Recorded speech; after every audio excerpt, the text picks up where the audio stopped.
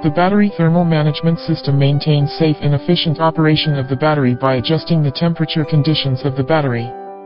High battery temperatures can accelerate battery aging and pose safety risks, while low temperatures can lead to reduced battery capacity and weakened charging or discharging performance. The battery thermal management system controls the operating temperature of the battery by dissipating heat when the battery is too hot or providing heat when it is too cold. Engineers use active, passive, or hybrid heat transfer solutions to regulate battery temperature in these systems.